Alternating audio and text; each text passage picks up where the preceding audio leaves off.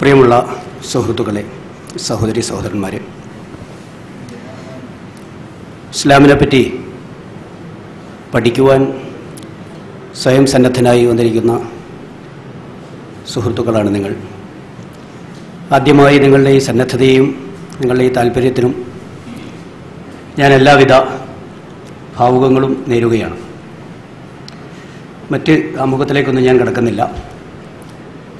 രാവിലെ തുടങ്ങിയ ഈ ക്യാമ്പിൽ 2-3 വിഷയങ്ങൾ ഇവിടെ അവതരിപ്പിക്കപ്പെടുകയും അത് സംബന്ധമായ നിങ്ങളുടെ അന്വേഷണങ്ങൾക്ക് ഇവിടെ വിശദീകരണം നൽകപ്പെടുകയും ചെയ്തിട്ടുണ്ട്. എനിക്ക് നിങ്ങളുടെ മുമ്പിൽ അവതരിപ്പിക്കുവാനുള്ള വിഷയം 3/4 മണിക്കൂർ വിഷയാവതരണവും 3/4 മണിക്കൂർ അന്വേഷണവും എന്ന സ്വഭാവത്തിലാണ് ഇതിന് സമയം അനുവദിച്ചിരിക്കുന്നത്. അപ്പോൾ ഇതിൽ എനിക്ക് നിങ്ങളുടെ മുമ്പിൽ അവതരിപ്പിക്കുവാനുള്ള വിഷയം ഇസ്ലാമിലെ അനുഷ്ഠാനങ്ങൾ എന്നുള്ളതാണ്.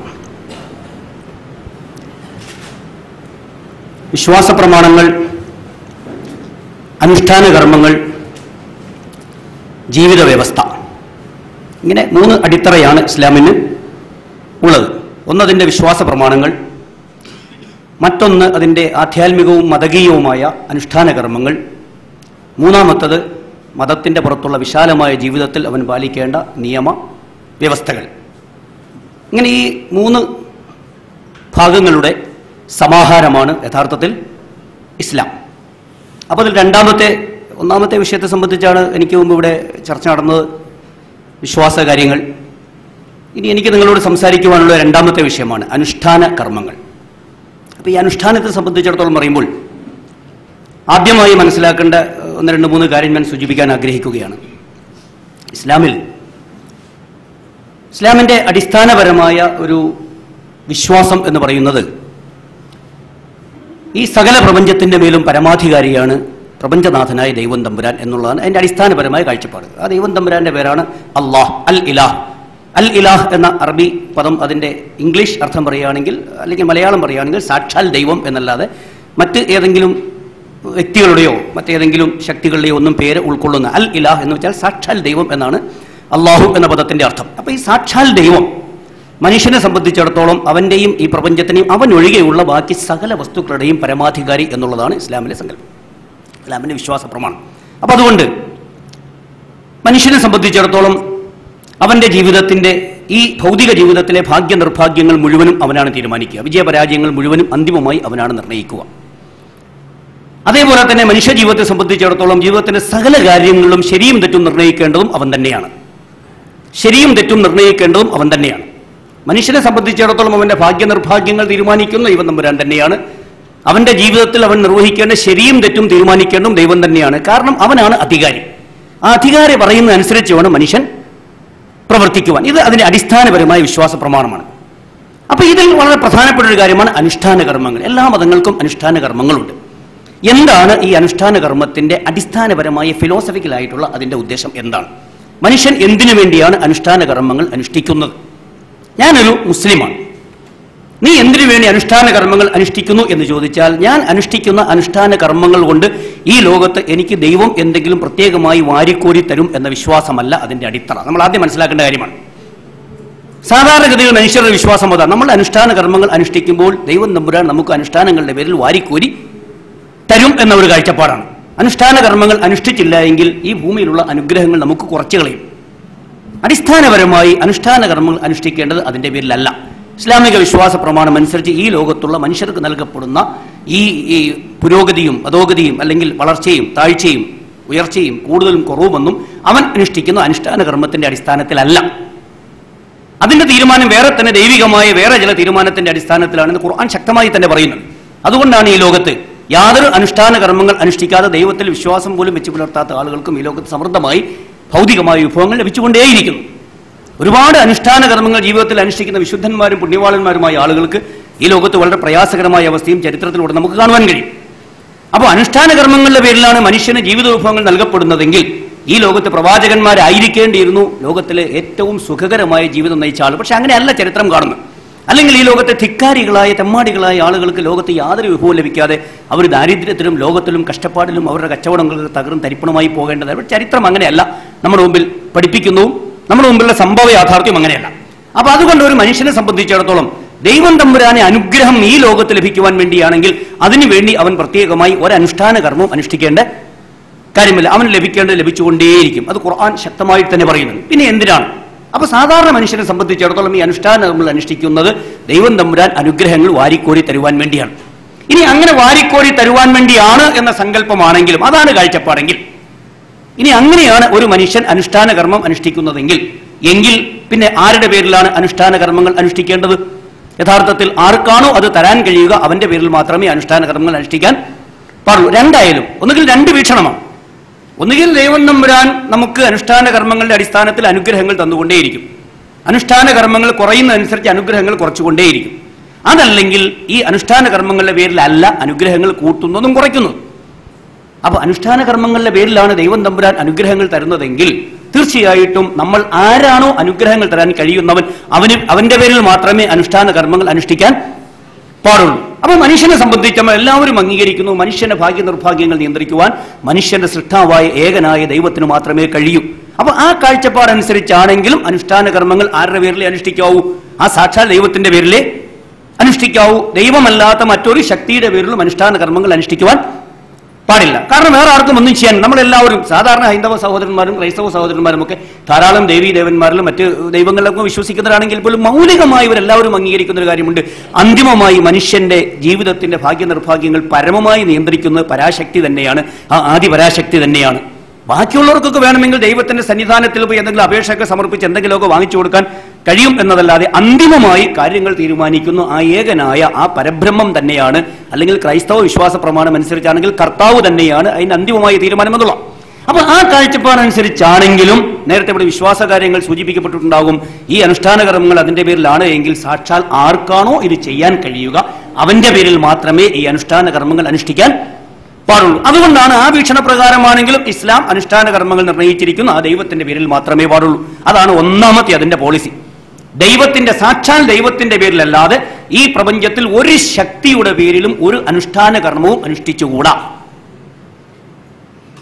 ഈ സാധാരണഗതിയിലുള്ള ഒരു നാടൻ വിശ്വാസ പ്രമാണം അനുസരിച്ചാണെങ്കിലും അത് തെറ്റാണ്. കാരണം അനുഗ്രഹങ്ങൾ ചെയ്യേണ്ടവൻ ദൈവം തമ്പുരാനാണ്. ഇസ്ലാമിന്റെ ഫിലോസഫിക്കലായ കാഴ്ചപ്പാടനുസരിച്ചാണെങ്കിൽ അതിന്റെ പേരിലല്ല നമ്മൾ അനുഷ്ഠാന കർമ്മങ്ങൾ അനുഷ്ഠിക്കുന്നത്.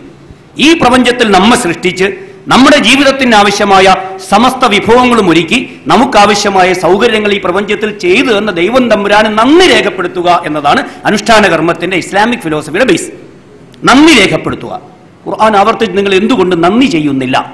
നിങ്ങൾക്ക് ജീവൻ നൽകി, നിങ്ങളെ മാതാവിന്റെ ഗർഭാശയത്തിൽ സൃഷ്ടിച്ചു, നിങ്ങൾ അവിടെ രക്തക്കട്ടിയായിരുന്നു, മാംസക്കട്ടിയായിരുന്നു, അവയവങ്ങൾ നിങ്ങൾക്ക് ജീവൻ നൽകി, നിങ്ങളെ സൃഷ്ടിച്ചു, നിങ്ങൾക്ക് ആയുസ് നൽകി, നിങ്ങൾക്ക് ബാല്യം നൽകി, കൗമാരം നൽകി, യൗവനം നൽകി, നിങ്ങൾക്ക് ജീവിക്കാൻ ആവശ്യമായ സമസ്ത വിഭവങ്ങൾ നൽകി, നിങ്ങൾക്ക് ബുദ്ധി നൽകി, കൈ നൽകി, കാല് നൽകി, ചുണ്ട് നൽകി, ഇങ്ങനെയെല്ലാം നൽകി. ഇങ്ങനെയെല്ലാം നൽകിയവൻ ആരോ ആ നൽകിയവനോടുള്ള നന്ദിയാണ് ഇസ്ലാമിലെ ആരാധനയുടെ ബേസിക് ആയിട്ട്. അപ്പൊ ആ കാഴ്ചപ്പാടനുസരിച്ചാണെങ്കിലും അനുഷ്ഠാന കർമ്മങ്ങൾ ആരോടെ പാടുള്ളൂ? ആരാണോ ഇതൊക്കെ നൽകിയവൻ അവന്റെ പേരിൽ മാത്രമേ അനുഷ്ഠാനം അനുഷ്ഠിക്കാൻ പാടുള്ളൂ. അതുകൊണ്ട് ഇസ്ലാമിന്റെ ബേസ് എന്ന് പറയുന്നത് സാക്ഷാൽ ദൈവത്തിന്റെ പേരിലല്ലാതെ ഒരു അനുഷ്ഠാന കർമ്മവും അനുഷ്ഠിച്ചുകൂടാ. ഇത് ഞാൻ പറയാൻ കാരണം ചിലപ്പോൾ ചോദിക്കും, അനുഷ്ഠാന കർമ്മം ആരുടെ പേരിൽ അനുഷ്ഠിച്ച് എന്താണ് കുഴപ്പം? ചിലപ്പോൾ ചിന്തിച്ചേക്കാം, ആരുടെ പേരിൽ അനുഷ്ഠിച്ച് എന്താ ഇപ്പൊ അതിനുള്ള കുഴപ്പം, എന്താണ് ഇതിനൊരു പ്രശ്നം? അപ്പൊ എന്താണ് ഒരു കുഴപ്പം, എന്താണ് പ്രശ്നം എന്നതല്ല, ഇത് എന്തിന്റെ പേരിൽ നമ്മൾ ചെയ്യുന്നു, എന്താണ് ഇതിന്റെ അടിത്തറ. ഇങ്ങനെ ഒരു ദൈവം തമ്പുരാൻ ഉണ്ടെങ്കിൽ ദൈവത്തിന്റെ പേരിലാണെങ്കിൽ സാക്ഷാൽ ദൈവം തമ്പുരാന്റെ പേരിൽ മാത്രമേ നിർവഹിക്കാൻ പാടുള്ളൂ, അല്ലാത്തവർ പേരിൽ നിർവഹിച്ച് കൂടാ. അതുകൊണ്ട് അനുഷ്ഠാനമല്ലേ, അതുകൊണ്ട് വേറെ ആർക്കും കുഴപ്പമൊന്നുമില്ലല്ലോ, ആരും ആരുടെ പേരിലും അനുഷ്ഠിക്കട്ടെ എന്നാണെങ്കിൽ നമുക്ക് ചോദിക്കാനുള്ള, എന്തിനു വേണ്ടിയാണ് സഹോദര നിങ്ങൾ ഈ അനുഷ്ഠാന കർമ്മങ്ങൾ അനുഷ്ഠിക്കുന്നത്? കേവലം ആത്മനിർവൃത്തിക്ക് വേണ്ടിയാണെങ്കിൽ ഓക്കെ, ഒരു പ്രശ്നവുമില്ല.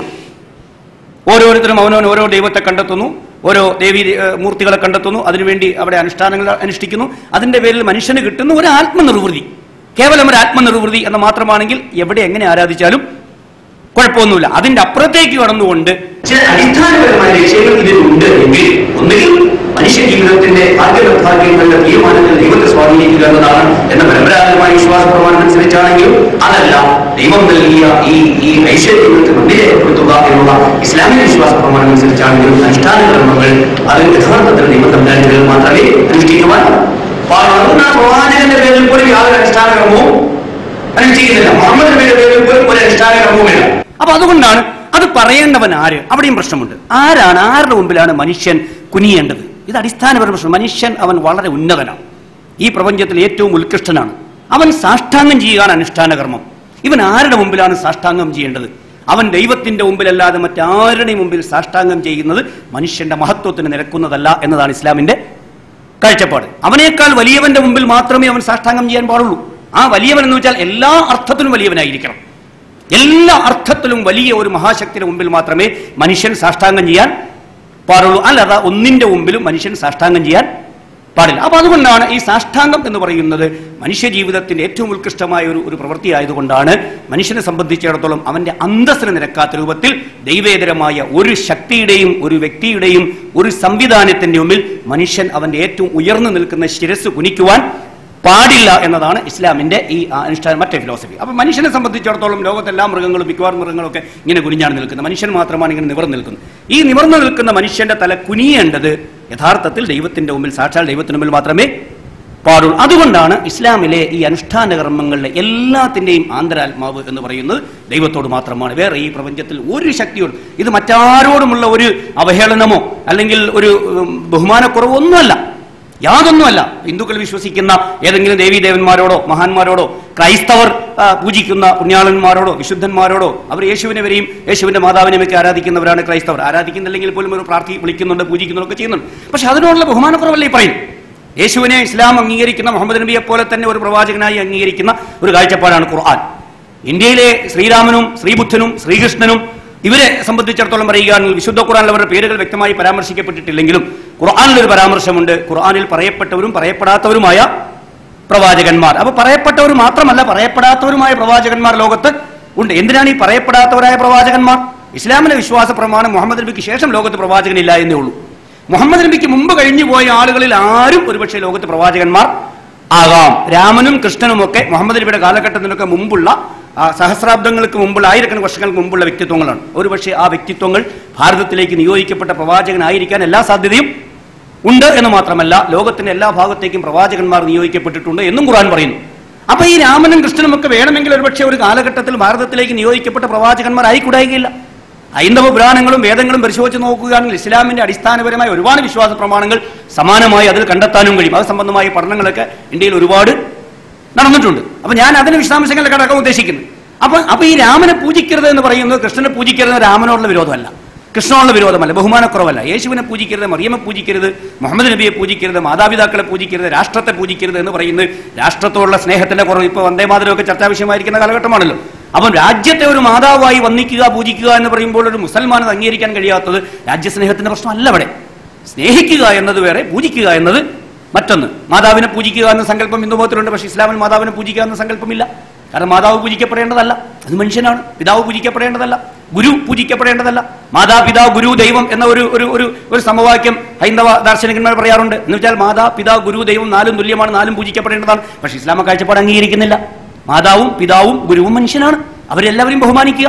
മാതാവിനെ ബഹുമാനിക്കുക, പിതാവിനെ ബഹുമാനിക്കുക, ഗുരുവിനെ ബഹുമാനിക്കുക, അവരനുസരിക്കുക, പൂജിക്കേണ്ടത് ദൈവത്തെ. അപ്പൊ ഈ അടിസ്ഥാനപരമായ കാഴ്ചപ്പാട് ഞാൻ ആമുഖമായി സൂചിപ്പിച്ചുകൊണ്ട് ഇസ്ലാമിലെ 4 അനുഷ്ഠാന കർമ്മങ്ങളെ പറ്റി മാത്രം ഞാൻ വിശദീകരിക്കാൻ ഉദ്ദേശിച്ചു. 4 അനുഷ്ഠാന കർമ്മങ്ങളാണ് മൊത്തത്തിൽ എല്ലാ മതങ്ങളും ഉയർത്തിപ്പിടിക്കുന്ന 4 അനുഷ്ഠാന കർമ്മങ്ങൾ. ആരാധനാ കർമ്മങ്ങൾക്ക് 4 അടിത്തറയാണ്. അതിൽ ഒന്നാമത്തത് പ്രാർത്ഥനയാണ്. എല്ലാ മതങ്ങളും അംഗീകരിക്കുന്ന കാര്യമാണ് പ്രാർത്ഥന എന്ന് പറയും. രണ്ടാമത്തത് ദാനമാണ്. ദാനം, മറ്റുള്ളവർക്ക് വേണ്ടി സമ്പത്ത് ദാനം ചെയ്യുക. മൂന്നാമത്തെ അനുഷ്ഠാന കർമ്മം എന്ന് പറയുന്നത് ഉപവാസമാണ്. വ്രതാനുഷ്ഠാനം ഉപവാസമാണ്. 4ാമത്തെ അനുഷ്ഠാന കർമ്മം എന്ന് പറയുന്നത് തീർത്ഥാടനമാണ്. നിങ്ങൾ ലോകത്തെ ഏത് മതം നിങ്ങൾ എടുത്തു നോക്കിയാലും ഈ എല്ലാ മതങ്ങളിലും ഈ 4 അനുഷ്ഠാന കർമ്മങ്ങൾ നിങ്ങൾക്ക് കാണുവാൻ കഴിയും. പക്ഷേ ഇസ്ലാമിലെ അതിന്റെ വ്യത്യാസം എന്താണ് എന്ന് ചോദിച്ചാൽ 2 വ്യത്യാസമാണ്. ഒന്ന്, അത് സാക്ഷാൽ ദൈവത്തിന്റെ പേരിലെ നിർവഹിക്കാവൂ. 2, ആ ദൈവം തമ്പുരാൻ പഠിപ്പിച്ച അതേ മെത്തേഡിൽ കൂടിയേ നിർവഹിക്കാവൂ. നമ്മൾ ഓരോരുത്തർക്കും ഒരു മെത്തേഡും ആവിഷ്കരിക്കാനുള്ള യാതൊരു സ്വാതന്ത്ര്യം ഇസ്ലാം നൽകിയിട്ടില്ല. കാരണം ആരെയാണോ പൂജിക്കപ്പെടേണ്ടത് അവനാണ് പറയേണ്ടത് എന്നെ നിങ്ങൾ എങ്ങനെയാണ് പൂജിക്കേണ്ടത്. ഒരു കമ്പനിയിൽ ഒരു കമ്പനി മേധാവിയോട് എങ്ങനെ ഭക്തി പ്രകടിപ്പിക്കണമെന്ന് ആ മേധാവി തന്നെയാണ് തീരുമാനിക്കേണ്ടത്. നമ്മുടെ രാജ്യസ്നേഹം എങ്ങനെ പ്രകടിപ്പിക്കണം നമ്മുടെ രാജ്യനിവാസികളാണ് തീരുമാനിക്കേണ്ടത്. അപ്പം ഭക്തി എന്ന് പറയുന്നത്, ബഹുമാനം എന്ന് പറയുന്നത് എങ്ങനെ പ്രകടിപ്പിക്കണമെന്ന് ആരാണ് ബഹുമാനിക്കപ്പെടേണ്ട വ്യക്തി ആ വ്യക്തിയാണ് തീരുമാനം. നിങ്ങൾ എന്നെ ഇന്ന രൂപത്തിൽ ബഹുമാനിച്ചാൽ മതി, മറ്റു രൂപത്തിൽ നിങ്ങൾ എന്നെ ബഹുമാനിക്കേണ്ട കാര്യം ഇല്ല. ഇപ്പൊ എന്നെ സംബന്ധിച്ചിടത്തോളം എന്റെ എത്ര വലിയ ബഹുമാനിക്കുന്ന ഒരു ശിഷ്യനാണെങ്കിലും എന്നെ ബഹുമാനിക്കാൻ വേണ്ടി എന്റെ കാല് തൊട്ട് വന്നിക്കുന്നത് എനിക്കിഷ്ടമില്ല. എനിക്കിഷ്ടമുള്ളൊരു കാര്യമല്ല. പക്ഷെ മറ്റു പലരെ സംബന്ധിച്ചിടത്തോളം ഗുരുവിന്റെയും വലിയ പുണ്യാളന്മാരുടെയും കാല് തൊട്ട് വന്ദിക്കുന്ന ഒരു മഹത്തായ കാര്യമായിട്ട് കണക്ക്. പക്ഷെ ഞാൻ വിശ്വസിക്കുന്നു അത് ശരിയല്ല. മനുഷ്യന്റെ മഹത്വത്തിന് നിരക്കുന്നതല്ല ഒരു വ്യക്തി മറ്റൊരു വ്യക്തിയുടെ കാല് തൊട്ട് വന്ദിക്കുക. അങ്ങനെ ഇരിക്കെ എന്നെ ബഹുമാനിക്കേണ്ട ആൾ എന്നെ കാല് തൊട്ട് വന്ദിക്കുന്നത് ശരിയാണോ? ഇതാണ് അടിസ്ഥാനപരമായ കാഴ്ചപ്പാട്. എന്നെയാണ് നിങ്ങൾ ബഹുമാനിക്കുന്നതെങ്കിൽ കാല് തൊട്ട് വന്ദിക്കുന്ന രൂപത്തിലുള്ള ബഹുമാനം ഞാൻ ഇഷ്ടപ്പെടുന്നില്ല എങ്കിൽ പിന്നെ എന്റെ കാല് തൊട്ട് നിങ്ങൾ വന്ദിക്കേണ്ട കാര്യം ഇല്ല. എന്നെ വന്ദിക്കേണ്ടത് നിങ്ങൾ കൈകൂപ്പി വന്ദിച്ചാൽ മതി എന്നാണ് പറയുന്നതെങ്കിൽ കൈകൂപ്പി വന്ദിച്ചാൽ മതി. കൈകൂപ്പി വന്ദിക്കുന്നതും എനിക്ക് ഇഷ്ടമില്ല എന്ന് പറയുകയാണെങ്കിൽ പിന്നെ എനിക്ക് എന്താണോ ഇഷ്ടം അങ്ങനെ നിങ്ങൾ എന്നെ ബഹുമാനിക്കുക എന്നുള്ളതാണ് യഥാർത്ഥത്തിൽ അതിലെ ശരിയായ കാഴ്ചപ്പാട്. അപ്പോൾ ദൈവം തമ്പുരാൻ നമ്മളോട് പറയുന്നു, നിങ്ങൾ എന്നെ ഇന്ന മെത്തേഡിൽ മാത്രം അനുഷ്ഠാന കർമ്മങ്ങൾ അനുഷ്ഠിച്ചാൽ മതി. അങ്ങനെ നിർദ്ദേശിച്ചത് കൊണ്ടുള്ള ഗുണം എന്താണെന്ന് ചോദിച്ചാൽ പുതിയ പുതിയ അനുഷ്ഠാന കർമ്മങ്ങൾ ഉണ്ടാകാതിരിക്കും. ഇപ്പൊ ഇസ്ലാമിൽ ഈ 4 അനുഷ്ഠാന കർമ്മമല്ലാതെ പുതിയ ഒരു അനുഷ്ഠാന കർമ്മവുമില്ല. നേരെ മറിച്ച് പുരോഹിതന്മാർക്കും പണ്ഡിതന്മാർക്കും അനുഷ്ഠാന കർമ്മങ്ങൾ ഉണ്ടാക്കാനുള്ള സ്വാതന്ത്ര്യം കൊടുക്കുകയാണെങ്കിൽ അവർ പുതിയതിങ്ങനെ ഉണ്ടാക്കിക്കൊണ്ടേയിരിക്കും. ഉണ്ടാക്കി മനുഷ്യനെ ജീവിക്കാൻ സമ്മതിക്കാത്ത രൂപത്തിൽ അനുഷ്ഠാന കർമ്മങ്ങൾ കൊണ്ട് ജീവിതത്തെ അവരാകെ തകർത്ത് കളയും. അപ്പൊ മറ്റുള്ളവർക്ക് അനുഷ്ഠാന കർമ്മങ്ങൾ ഉണ്ടാക്കാനുള്ള സ്വാതന്ത്ര്യം അവിടെ ഇല്ല. അപ്പൊ അതാണ് മറ്റുള്ളവർക്ക് പുതിയ അനുഷ്ഠാന കർമ്മങ്ങൾ. മറ്റൊന്ന്, ലോകവ്യാപകമായി ഒരു യൂണിവേഴ്സൽ സ്വഭാവം ഈ അനുഷ്ഠാന കർമ്മങ്ങൾക്ക് ഉണ്ടാവും. ലോകത്തെവിടെയായാലും ഇസ്ലാമിക സഹോദരന്മാർ എവിടെ ചെന്ന് നോക്കിയാലും അവരുടെ അനുഷ്ഠാന കർമ്മങ്ങൾക്ക് അന്താരാഷ്ട്ര തലത്തിൽ തന്നെ ബേസിക് ആയിട്ടുള്ള ഒരു യൂണിവേഴ്സൽ യൂണിഫോം സ്വഭാവം അതിനുണ്ട്. എന്തുകൊണ്ട്? ലോകത്തെവിടെയായാലും മുസൽമാനാണെങ്കിൽ ഈ അനുഷ്ഠാന കർമ്മങ്ങൾ ഇങ്ങനെ തന്നെ പാലിച്ചേ പറ്റൂ. പ്രദേശം, ജാതി അല്ലെങ്കിൽ കാലഘട്ടം, സന്ദർഭം, പശ്ചാത്തലം ഇതിന്റെ ഒന്നും അടിസ്ഥാനത്തിൽ അനുഷ്ഠാന കർമ്മങ്ങളിൽ മാറ്റം വരുത്താനുള്ള സ്വാതന്ത്ര്യം യഥാർത്ഥത്തിൽ ദൈവം തമ്പുരാൻ മനുഷ്യർക്ക് നൽകിയിട്ടില്ല. അപ്പൊ ഇതുകൊണ്ട് പുതിയ അനുഷ്ഠാന കർമ്മങ്ങൾ ഉണ്ടാവുകയില്ല. ഉള്ള അനുഷ്ഠാന കർമ്മങ്ങൾ വഴിതെറ്റിപ്പോവുകയില്ല. ലോകവ്യാപകമായി എല്ലാ കാലഘട്ടത്തിലും അനുഷ്ഠാന കർമ്മം ഒരേ സ്വഭാവത്തിൽ ആയിരിക്കും. എവിടെ ചെന്നാലും ഈ അനുഷ്ഠാന കർമ്മം ഭാഷാവ്യത്യാസമന്യേ ഒരുമിച്ച് നിർവഹിക്കാനും ഒരുമിച്ച് നിർവഹിക്കുവാനും കഴിയും. ഉദാഹരണം, ഹജ്ജിന്റെ സമയമാണ് ഇപ്പോൾ. ഹജ്ജിലെ അനുഷ്ഠാന കർമ്മത്തിൽ വളരെ കൃത്യമായ രൂപം നിർണ്ണയിച്ചിരിക്കുകയാണ്. അത് രൂപം നിർണ്ണയിച്ചിരിക്കുന്നത് കൊണ്ട് ലോകത്തിന്റെ ഏത് ഭാഗത്തു നിന്ന് ഹജ്ജിന് പോകുന്ന വ്യക്തിക്കും അവിടെ ചെന്നുകൊണ്ട് ഭാഷ ഒന്നും അറിയില്ലെങ്കിൽ പോലും അവിടെ ആ കാര്യം ഭംഗിയായി ഒരു യൂണിവേഴ്സൽ സ്വഭാവത്തിൽ നിർവഹിച്ചു വരാൻ കഴിയും. കാരണം ലോകത്തെവിടെയും ഇത് പഠിപ്പിക്കപ്പെടുന്ന ഒരേ യൂണിഫോം സ്വഭാവത്തിലാണ്. കാരണം അത് പ്രവാചകൻ പഠിപ്പിച്ച രൂപത്തിൽ, വേദഗ്രന്ഥം പഠിപ്പിച്ച രൂപത്തിൽ തന്നെ നിങ്ങൾ അനുഷ്ഠിച്ചേ പറ്റൂ. ഓരോ രാജ്യത്തും ഓരോ ഹജ്ജാണെങ്കിലോ അവിടെ ചെന്ന് എങ്ങനെ ഹജ്ജ് അനുഷ്ഠിക്കാൻ കഴിയുക? ഇന്ത്യക്കാരൻ ഒരു കോലത്തിൽ അനുഷ്ഠിക്കും, ബംഗ്ലാദേശുകാരൻ വേറൊരു കോലത്തിൽ അനുഷ്ഠിക്കും, അഫ്ഗാനിസ്ഥാൻകാരൻ വേറൊരു കോലത്തിൽ അനുഷ്ഠിക്കും. തലങ്കും വിലക്കും ആചാരങ്ങൾ കൊണ്ട് അങ്ങോട്ടും ഇങ്ങോട്ടും ഏറ്റുമുട്ടും. 30 ലക്ഷത്തോളം ആളുകൾ പല കോലത്തിൽ അവിടെ ഹജ്ജ് നിർവഹിക്കാൻ പോയാൽ ഒരേ സ്ഥലത്ത് എന്തായിരിക്കും അവിടുത്തെ അവസ്ഥ? ഇതിപ്പോൾ ലോകത്തിന്റെ നാനാഭാഗത്ത് നിന്ന് വരുന്ന ആളുകൾ ഒരേ രൂപത്തിൽ ഹജ്ജ് നിർവഹിക്കാൻ ഒരേ യൂണിവേഴ്സൽ സ്വഭാവത്തിൽ. അവിടെ ഭാഷ പ്രശ്നമില്ല. നമസ്കാരം, ലോകത്തിൽ ഏത് പള്ളിയിൽ കയറി ചെന്നാലും ലോകത്തെ ഏതൊരു മുസൽമാൻ അവിടെ നിനക്ക് നമസ്കാരത്തിൽ പങ്കെടുക്കാം. കാരണം അതിന്റെ ബേസിക് സ്ട്രക്ചർ ഒന്ന് തന്നെയാണ്. ലോകത്ത് എവിടെ ചെന്നാലും, നിങ്ങൾ ഏത് മുസ്ലിം പള്ളിയിൽ കയറി ചെന്നാലും അവിടുത്തെ നമസ്കാരത്തിന്റെ ബേസിക് സ്ട്രക്ചർ ഒന്ന് തന്നെയായിരിക്കും. ഒരു വ്യത്യാസവുമില്ല. എല്ലാവരും ഞാനിപ്പോൾ പറയാൻ പോകുന്ന രൂപത്തിൽ തന്നെയായിരിക്കും എല്ലാവരും നമസ്കരിക്കുക. അപ്പൊ ഇങ്ങനെയുള്ള ദൈവത്തിന്റെ പേരിൽ മാത്രം ഈ അനുഷ്ഠാന കർമ്മങ്ങൾ ദൈവം തമ്പുരാൻ നിർണയിച്ച രൂപത്തിൽ തന്നെ വേണം അനുഷ്ഠാന കർമ്മങ്ങൾ അനുഷ്ഠിക്കുവാൻ. കാരണം അത് അവന്റെ അധികാരമാണ്. കാരണം അവനുള്ളതാണ് നിങ്ങൾ കൊടുക്കുന്നത്. അവനാണ് നിങ്ങൾ കൊടുക്കുന്നതെങ്കിൽ അവൻ പറഞ്ഞ രൂപത്തിൽ തന്നെ നിങ്ങൾ കൊടുക്കണം. അവന് മാത്രമേ കൊടുക്കാവൂ. അപ്പൊ അതുകൊണ്ട് പുതിയ ആരാധനാ കർമ്മങ്ങൾ നിർവഹിക്കുവാനുള്ള സ്വാതന്ത്ര്യം നമുക്കില്ല. ഇനി ആ വിഷയത്തിലേക്ക് എടുക്കാം. അപ്പൊ ഒന്നാമത്തെ പ്രാർത്ഥന ഏറ്റവും പ്രധാനപ്പെട്ട പ്രാർത്ഥനയാണ്. ഇതിലൊരു ചെറിയൊരു പ്രശ്നമുണ്ട്. ഇതിന്റെ കുറെ ഈ സാങ്കേതികമായ പദപ്രയോഗങ്ങൾ ഒരുപക്ഷെ മുസ്ലിംകളല്ലാത്ത സുഹൃത്തുക്കൾക്ക് പെട്ടെന്ന് പറഞ്ഞാൽ ഉൾക്കൊള്ളാൻ ചിലപ്പം ചില പ്രയാസങ്ങളുണ്ടാവും. അപ്പൊ ഒന്നാമത്തത് പ്രാർത്ഥനയാണ്.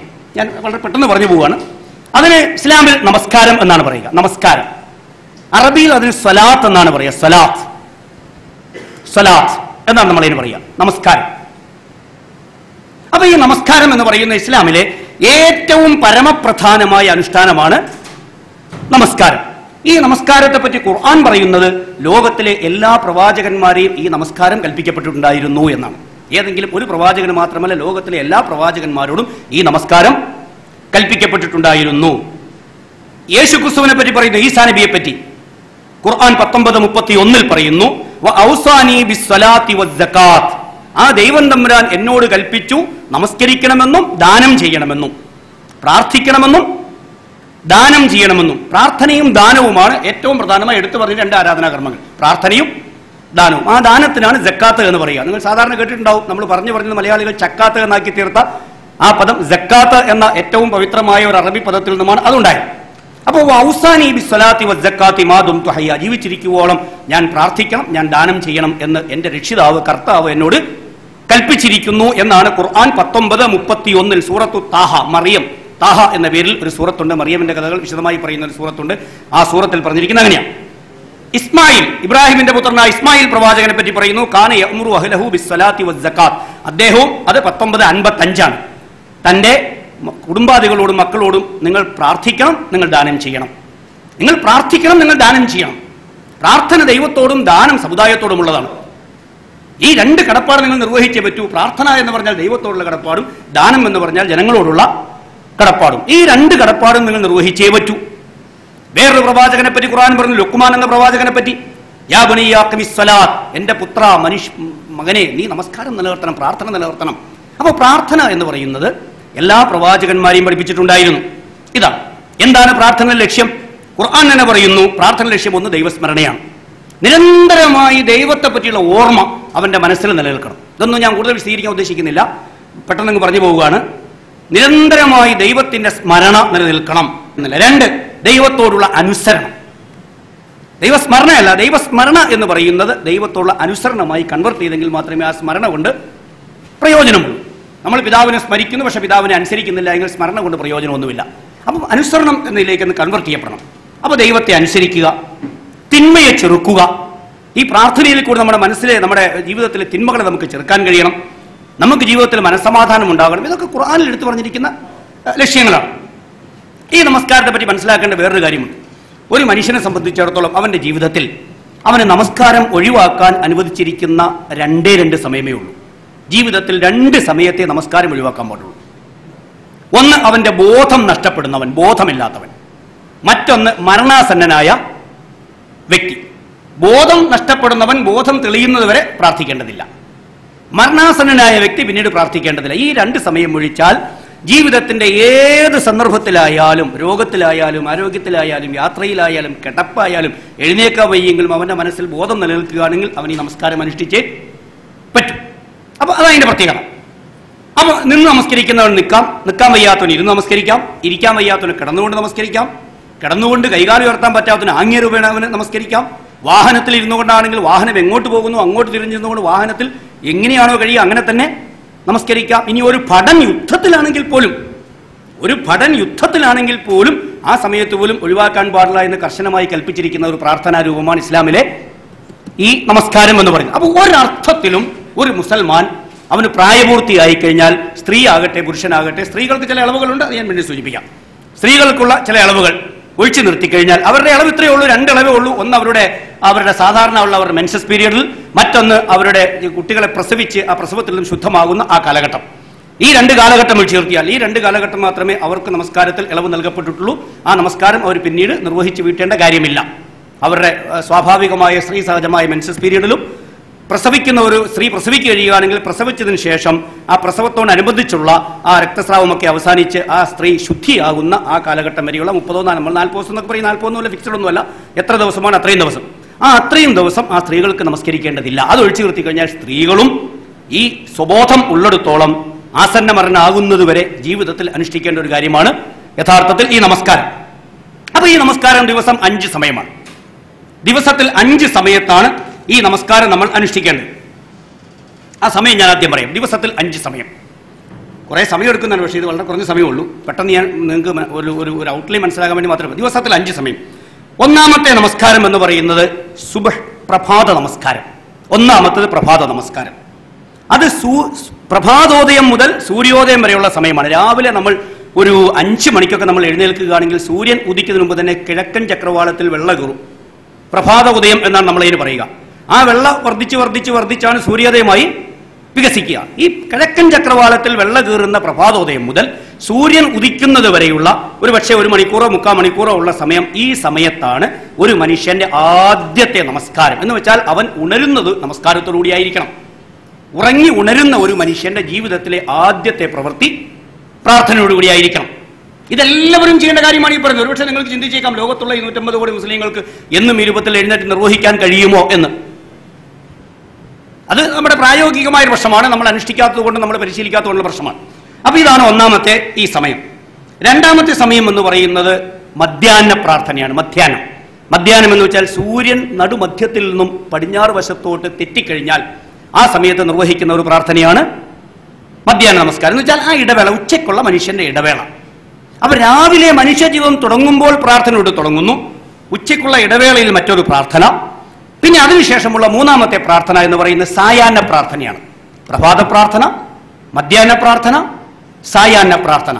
സായാഹ്ന പ്രാർത്ഥന എന്ന് പറയുന്നത് സൂര്യൻ, നമ്മൾ കൃത്യമായി പറയുകയാണെങ്കിൽ ശാസ്ത്രീയമായ രൂപത്തിൽ കണക്കുകളും കാര്യങ്ങളൊന്നും മനസ്സിലാക്കാൻ കഴിയാത്തൊരു കാലഘട്ടത്തിലാണ് സൂര്യന്റെ പ്രകാശം വെച്ചുകൊണ്ടാണ് ഖുർആൻ നിർണ്ണയിച്ചു കൊടുത്തത്. ഒരു വസ്തു നമ്മൾ ഏതെങ്കിലും ഒരു വസ്തു ഭൂമിയിൽ നാട്ടിയാൽ അതിന്റെ നിഴൽ അത്രയും ആകുമ്പോഴാണ് സായാഹ്നമായി കണക്കാക്കുക. ഏത് വസ്തുവായിക്കൊള്ളട്ടെ, ഇപ്പൊ തെങ്ങാണെങ്കിൽ തെങ്ങിന്റെ നിഴൽ തെങ്ങിന്റെ അത്രയും ആവുക, പേനയാണെങ്കിൽ പേനയുടെ നിഴൽ പേനയുടെ അത്രയും ആവുക. രണ്ടും സമമായിരിക്കുമെന്ന് നിങ്ങൾക്ക് എല്ലാവർക്കും അറിയാമല്ലോ, യാതൊരു സംശയമില്ല.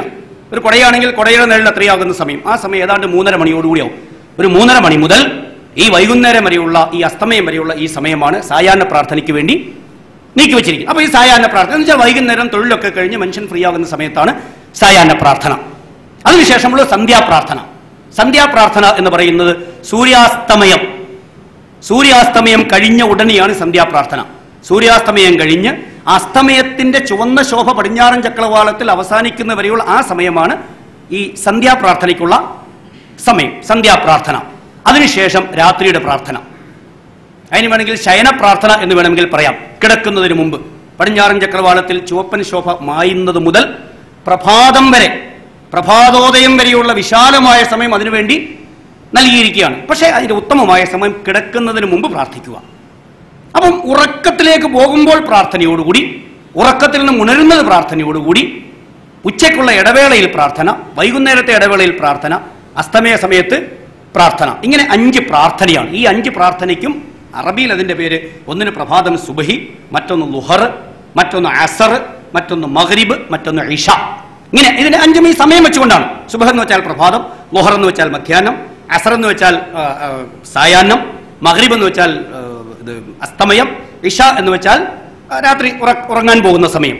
ഇങ്ങനെ ഈ 5 സമയമായി ഒരു ദിവസത്തെ കൃത്യമായി നിർണയിച്ചുകൊണ്ട് ഈ 5 സമയത്തുമുള്ള ഈ പ്രാർത്ഥന എന്ന് പറയുന്നത് ഒരു വിശ്വാസിയെ സംബന്ധിച്ചിടത്തോളം ജീവിതത്തിൽ വളരെ അനിവാര്യമാണ്. ഈ 5 സമയത്തെ പ്രാർത്ഥന. അപ്പൊ ഇതാണ് സമയം. ഇനി ആ പ്രാർത്ഥനയുടെ രൂപം ഞാൻ സംക്ഷിപ്തമായി പറയാണ്. ഈ രൂപം പറയുമ്പോൾ നിങ്ങൾ കുറച്ചുകൂടി പ്രയാസമുണ്ടാകുക, സംഗതി ഉൾക്കൊള്ളാനുള്ള പ്രയാസം. പ്രാർത്ഥനയുടെ രൂപം എന്ന് പറയുന്നത് ശരിക്കും പറയുകയാണെങ്കിൽ പ്രാർത്ഥനയ്ക്ക് നമ്മൾ ഈ പ്രാർത്ഥനയിൽ സാധാരണഗതിയിൽ ഈ പ്രാർത്ഥനയുടെ ഈ പ്രവർത്തനങ്ങളുടെ ഒരു സെറ്റ് പ്രവർത്തനങ്ങൾക്ക് ഒരു റക്അത്ത് എന്നാണ് പറയുക. അത് നിങ്ങൾക്ക് പ്രത്യേകിച്ച് ഈ അറബിയിൽ പറയുന്നതുകൊണ്ട് മലയാളത്തിൽ അതിന് അർത്ഥം എങ്ങനെ പറയുമെന്ന് എനിക്ക് അറിഞ്ഞുകൂടാ. അതായത് മനുഷ്യൻ അവൻ പ്രാർത്ഥനയുടെ ചില നിയമങ്ങൾ കൂടെ നമ്മൾ മനസ്സിലാക്കണം. പ്രാർത്ഥനയ്ക്ക് ആദ്യമായി നമ്മുടെ അംഗശുദ്ധി, ശരീരശുദ്ധി വരുത്തണം.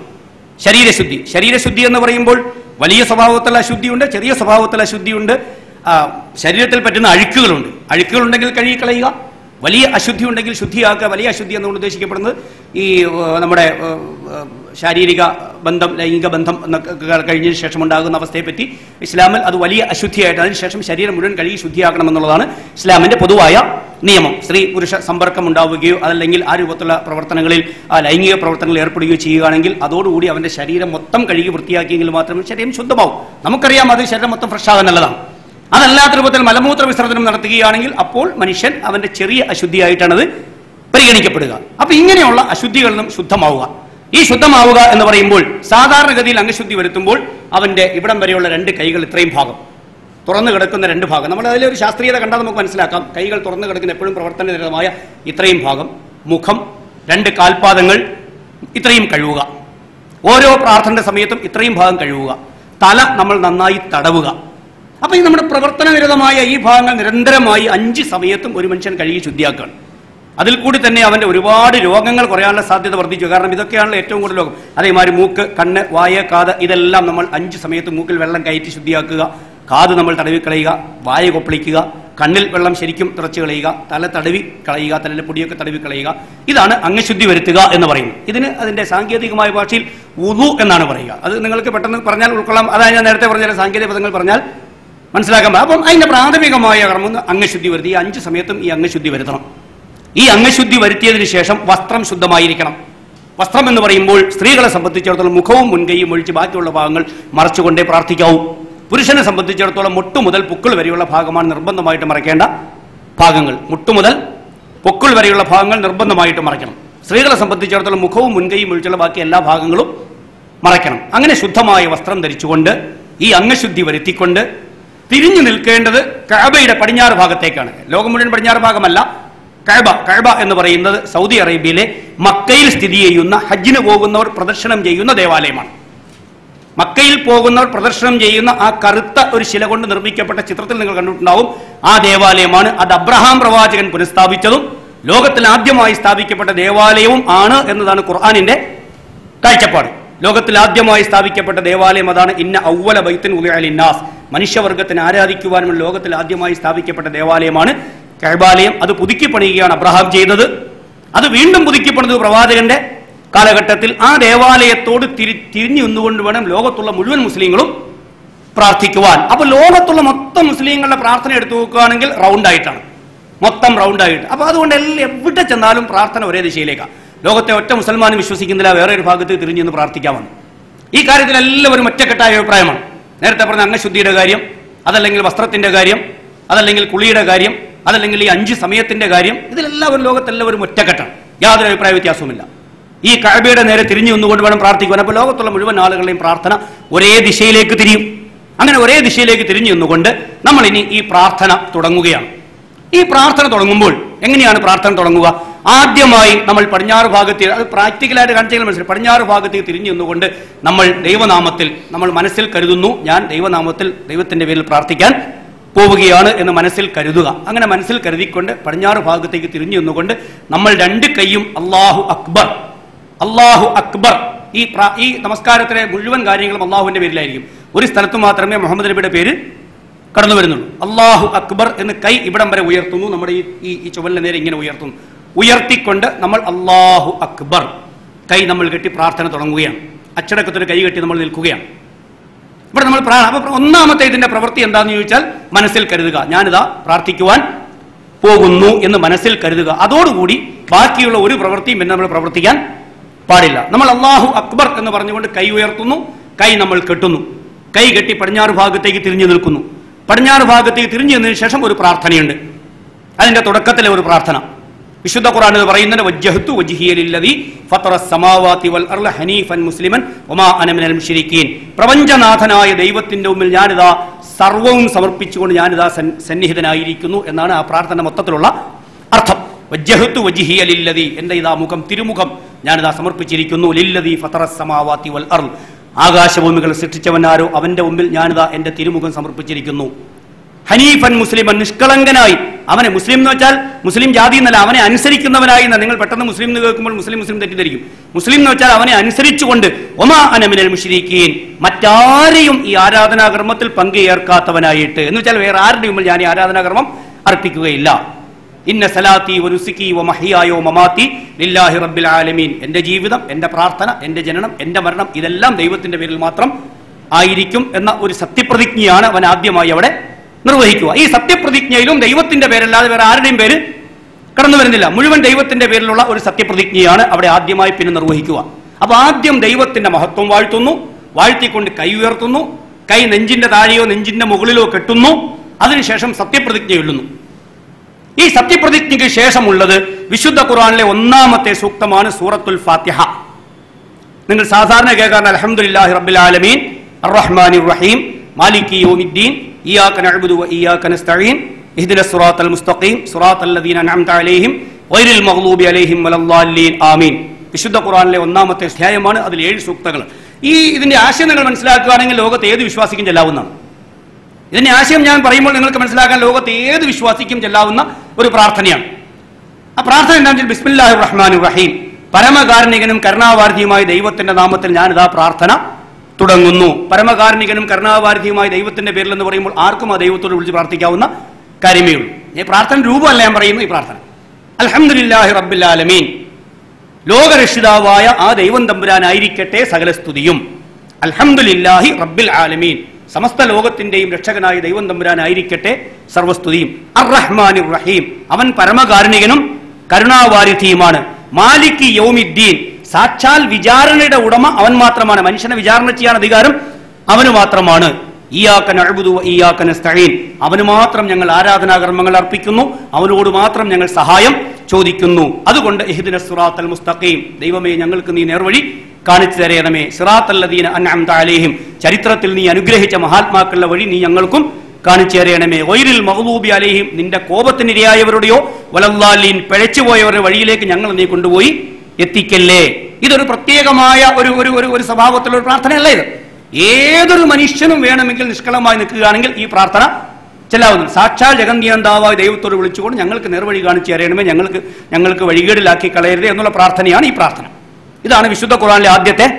ഈ പ്രാർത്ഥനയിലും ദൈവം തമ്പുരാന്റെ പേരല്ലാതെ വേറെ ആരുടെയും പേരിൽ യാതൊരു വിധ പ്രതിജ്ഞയും അവിടെയില്ല. ഇപ്പൊ ഈ മൂന്നെണ്ണത്തിലും ദൈവം തമ്പുരാൻ മാത്രമാണ്. അല്ലാഹു അക്ബർ ദൈവം തമ്പുരാനാണ്, പ്രതിജ്ഞ ദൈവം തമ്പുരാന്റെ പേരിലാണ്, ഈ പ്രാർത്ഥന ദൈവം തമ്പുരാന്റെ പേരിലാണ്. അതിനുശേഷം വിശുദ്ധ ഖുർആനിൽ നമുക്കറിയാവുന്ന ഏതെങ്കിലും ഭാഗം പാരായണം ചെയ്യുക. ഇതൊക്കെ കൈകെട്ടി നിന്നുകൊണ്ടാണ്. നമുക്കറിയാവുന്ന ഏതെങ്കിലും ഭാഗം പാരായണം ചെയ്യുക. നാലാമത്തെ ഇതൊക്കെ നിന്നുകൊണ്ടാണ്. ആ നിൽക്കുന്ന നിപ്പിലാണ് ഈ പറയുന്നത്. പടിഞ്ഞാറ് ഭാഗത്തേക്ക് തിരിഞ്ഞ് നമ്മൾ ഇങ്ങനെ കൈകെട്ടി നിന്നുകൊണ്ടാണ് ഒന്നാമത് പ്രതിജ്ഞ, രണ്ടാമത് പ്രാർത്ഥന, മൂന്നാമത് വിശുദ്ധ ഖുർആനിലെ പാരായണം. വിശുദ്ധ ഖുർആൻ നമുക്കറിയാവുന്ന ഏതെങ്കിലും ഭാഗം നമുക്കതിൽ നിന്നും പാരായണം ചെയ്യാം. അങ്ങനെ പാരായണം ചെയ്ത് കഴിഞ്ഞാൽ നിന്നുകൊണ്ടുള്ള പ്രവൃത്തി കഴിഞ്ഞു. അവിടെ നിന്ന് പിന്നെ നമ്മൾ മുട്ടുമടക്കി കുനിഞ്ഞു നിൽക്കുകയാണ്. റുക്കൂ എന്നാണ് അതിന് പറയുക. നമ്മൾ രണ്ട് കൈയും നമ്മുടെ മുട്ടിൽ ഊന്നി നിന്നുകൊണ്ട് നമ്മൾ ഈ രൂപത്തിൽ കുനിഞ്ഞു നിൽക്കുകയാണ്. കറക്റ്റായിട്ട് നമ്മൾ കുനിഞ്ഞു നിൽക്കുകയാണ് രണ്ടാമത്തെ പ്രവൃത്തി. രണ്ട് കൈകളും മുട്ടിൽ ഊന്നി നിന്നുകൊണ്ട് നമ്മൾ കുനിഞ്ഞു നിൽക്കുകയാണ്. നമ്മുടെ മുതുകു ഭാഗം ഏതാണ്ട് ലെവൽ വരെ കുനിഞ്ഞു നിൽക്കുകയാണ്. ദൈവത്തിന് മുമ്പിലാണ് കുനിഞ്ഞു നിൽക്കുന്നത്. കുനിഞ്ഞു നിന്നുകൊണ്ട് നമ്മൾ അവിടെയും പ്രാർത്ഥിക്കുന്നു, സുബ്ഹാന റബ്ബിയൽ അലീം, എന്റെ രക്ഷിതാവ് മഹാനാണ്. അവിടെയും ദൈവത്തിന്റെ മഹത്വമാണ്. അവിടെയും വാഴ്ത്ത്. അവിടെയും രക്ഷിതാവ് എന്ന് പോലെ അള്ളാഹു എന്ന് പോലും പറയുന്നില്ല. റബ്ബി, എന്റെ രക്ഷിതാവ് മഹാനാണ്. സുബ്ഹാന റബ്ബിയൽ അലീം, എന്റെ രക്ഷിതാവ് മഹാനാണ്. അവിടെ നിന്നുകൊണ്ട് ആ പ്രതിജ്ഞ എടുത്തതിനു ശേഷം വീണ്ടും നിവർന്നു നിൽക്കുന്നു. നിവർന്നു നിന്നതിന് ശേഷം നമ്മൾ നേരെ സാഷ്ടാംഗത്തിലേക്ക് പോകണം. സുജൂദ് എന്നാണ് അതിന് പറയുക. സുജൂദ് നിങ്ങൾ പള്ളിയിൽ കണ്ടിട്ടുണ്ടാവും, ചിത്രങ്ങൾ കണ്ടിട്ടുണ്ടാവും. ആളുകൾ ഇങ്ങനെ മനുഷ്യന്റെ മുഖവും രണ്ട് കൈയും രണ്ട് മുട്ടും കാലും ഭൂമിയിൽ വെച്ചുകൊണ്ട് നമ്മൾ സാഷ്ടാംഗം ചെയ്യുന്നു. സാഷ്ടാംഗം അമ്പലത്തിലൊക്കെ പോയാൽ ആളുകൾ ചെയ്യാറുണ്ടല്ലോ. അതേ സാഷ്ടാംഗം, ആ സുജൂദ്, ആ സാഷ്ടാംഗത്തിലേക്ക് പോവുകയാണ്. ആ സാഷ്ടാംഗത്തിൽ പോയാലും അവിടെയും നമ്മൾ പറയുന്നു സുബ്ഹാന റബ്ബിയൽ അഅ്ലാ, അത്യുന്നതനായ രക്ഷാധികാരിയായ ദൈവം തമ്പുരാന് സർവ്വ സ്തുതിയും. അപ്പൊ ഇത്രയുമായപ്പോൾ ഈ നിന്നുകൊണ്ടുള്ള ഈ ഒന്ന് അള്ളാഹുവിന്റെ സ്തുതി വാഴ്ത്തുന്നു, കൈകെട്ടുന്നു, അതിനുശേഷം പ്രതിജ്ഞ ചെയ്യുന്നു, അതിനുശേഷം പ്രാർത്ഥന, അതിനുശേഷമുള്ള ഈ പാരായണം, അതിനുശേഷമുള്ള ഈ കുനിഞ്ഞുള്ള ഈ നൃത്തത്തിലുള്ള ഈ സ്തുതി, സാഷ്ടാംഗം ചെയ്തുള്ള ഇതോടുകൂടിയാണ് ഒരു സെറ്റ് ഒരു റക്അത്ത് എന്ന് പറയുന്നത് പൂർണ്ണമായി. അവിടെ നിന്ന് വീണ്ടും നമ്മൾ എഴുന്നേൽക്കുന്നു. ഇതേ പ്രക്രിയ വീണ്ടും ആവർത്തിക്കുന്നു. അങ്ങനെ രണ്ട് റക്അത്തായി. ഈ രണ്ട് കഴിയുമ്പോൾ നമ്മൾ അവിടെ ഒന്ന് ഇരിക്കുന്നു, കാലുമടക്കി അവിടെ ഇരിക്കുന്നു. ഇരുന്നു കൊണ്ടൊരു പ്രാർത്ഥനയുണ്ട്. ഇരുന്നു കൊണ്ട് അവിടെ ആ പ്രാർത്ഥനയും അത്തഹിയ്യാത്തു ലില്ലാഹി വസ്സലവാത്തു വത്തയ്യിബാത്തു അസ്സലാമു അലൈക അയ്യുഹൻ നബിയ്യു വറഹ്മത്തുള്ളാഹി വബറകാതുഹു അസ്സലാമു അലൈനാ വഅലാ ഇബാദില്ലാഹി സ്വാലിഹീൻ അഷ്ഹദു അല്ലാ ഇലാഹ ഇല്ലല്ലാഹ് വഅഷ്ഹദു അന്ന മുഹമ്മദ്. അവിടെയും അത് തന്നെയാണ്.